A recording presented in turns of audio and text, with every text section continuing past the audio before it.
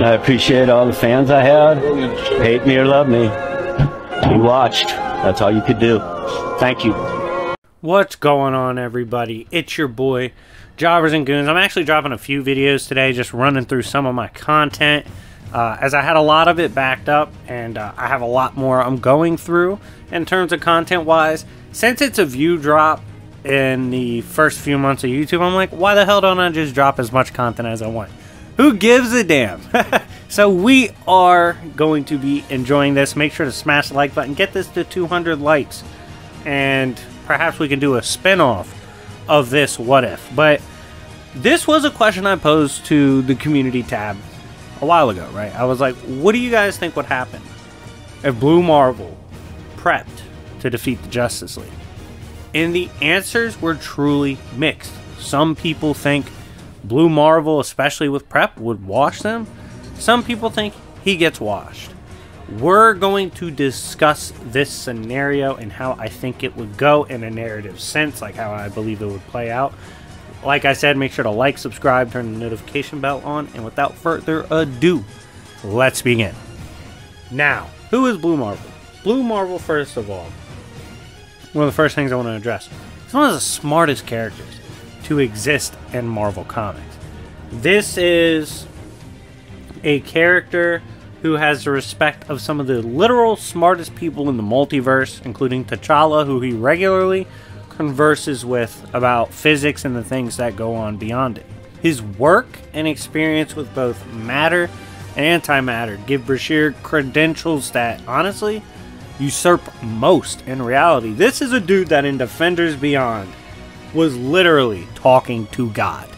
Ridiculous. Like, his ability to understand the most fundamental aspects of creation puts him in a unique category in terms of intelligence and strategy and what he's able to understand and work with and against. On top of that, his powers, including his antimatter energy, puts him on par with some of the heaviest hitters in Marvel. In Defenders Beyond, he was literally boxing up Beyonders, as they couldn't actually just straight up negate his powers, since they do technically have matter forms. And the fact that they can't just throw up a defense and stop his blast is crazy. And he was able to take them down. Given he can combat the Ivory Kings, keep up with them, even damage their matter forms, this puts him at an outer to high outer potential, as well as he has access to some of the greatest tech in Marvel and devices like the Eternity Mask, which essentially negates most power levels up to bare minimum the White Hot Room within Marvel Comics, right up to the House of Ideas, like right before that. And this essentially, like, stats equalizes everything, and you kind of got to win from there. So that's also something within his wheelhouse. Now, if he was to go up against the Justice League, there's obvious heavy hitters we kind of got to address off rip. Superman, the power of plot and Krypton. He's going to be one of the most dangerous characters here in terms of actually putting them down. There's then characters like Wonder Woman, Flash, Martian Manhunter, Aquaman, Cyborg. All these characters, they're incredible, and Batman, of course. They're incredibly difficult to take down. Now, what's a fun scenario to throw the Justice League versus Blue Marvel? Like, what is an instance in which we can rationally devise a scenario where Bashir has to come up with a way to take down this league? I think easiest way to go about it is we have an incursion-like scenario where essentially if both universes touch, a calamity will ensue, both die, absolute universal destruction, and because of this, one side's trying to prevent it by getting rid of the other first. Now, before these two Earths clash, Bashir is going to try to stop the other planet or take them out from taking down his, and he has to do so by taking down their best defenders, which is the Justice League.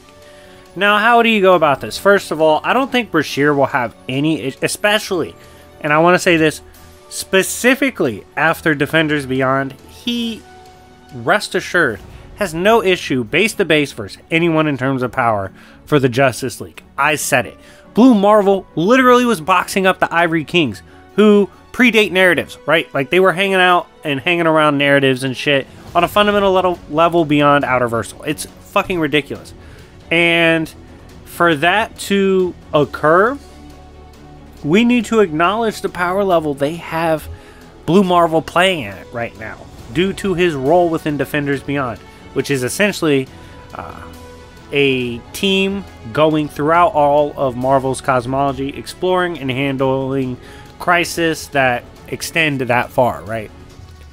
This has allowed him to reach a power which, in my opinion, at least narratively, would be respected to the point that he could easily go toe-to-toe in brute force with anyone within the Justice League, right?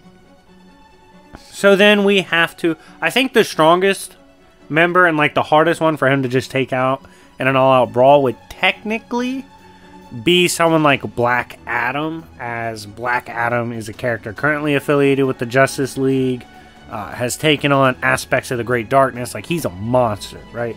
That's a problematic matchup. That can be real tough. One thing he has, let's say you go for the argument that either Black Adam and maybe one or two other characters within the Justice League scale to him, right? Just in terms of like what Brashear scales to without prep.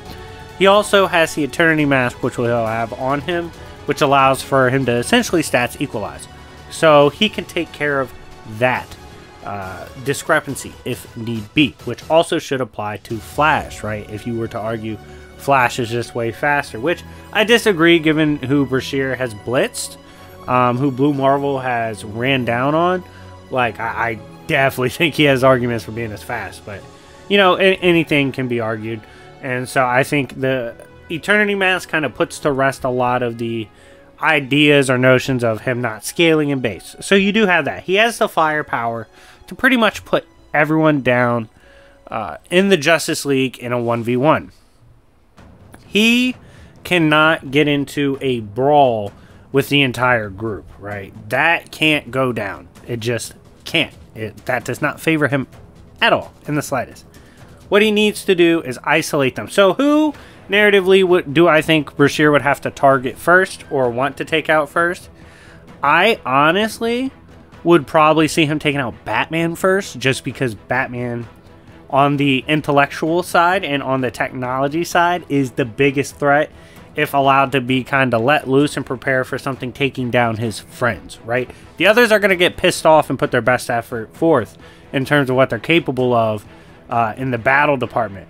But what I'm talking about is we could see an incident in which Batman has time to prep for this dude taking down the others. They're not going quietly, even with prep, right? So I see Batman going down first. He's got to go fast after this. Who's he target next?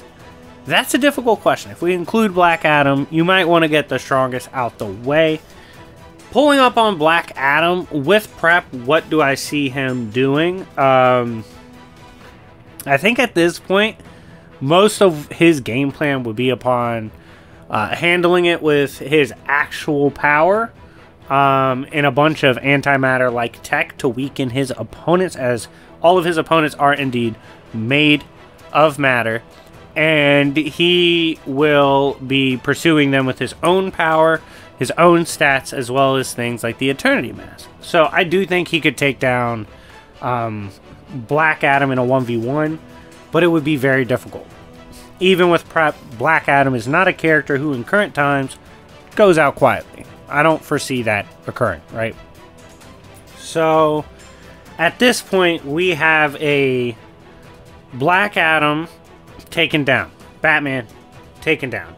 The others now rushing to take down this new threat, right? How do I see Blue Marvel taking down the League, right? Will he be able to take down the rest of them?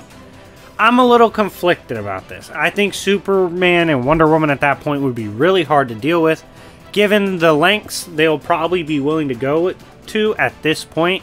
There's also characters like Green Lantern, who I failed to mention so far, but him, Aquaman, all of them, they will be a factor.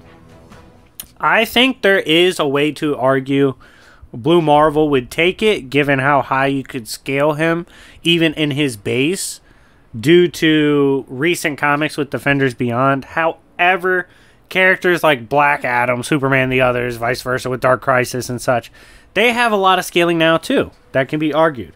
So I think it would be very difficult. There is a world in which Blue Marvel pulls it off if he goes about addressing them correctly. I definitely could see it happening. It's also the fact that you have to acknowledge, depends on how quietly characters go. That's a difficult question. Black Adam, like I said, I think that's a tough one. So I think that enough noise will be made that the other powerhouses of the group will respond in kind. And my wager would probably be on him eventually failing high difficulty, but a lot of casualties left in his wake. However, I could definitely see him winning, especially with prep. You know what? This is a tough one. Like, it's hard to bet against him, especially what he's pulled off recently.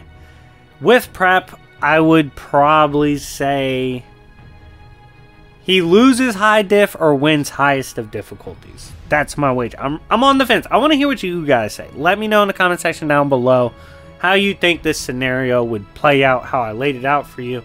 Let me know. Definitely want to hear from you guys. But anyways, thank you so much for watching. It's been your boy Jobbers and Goons, and I'll see y'all later. Peace.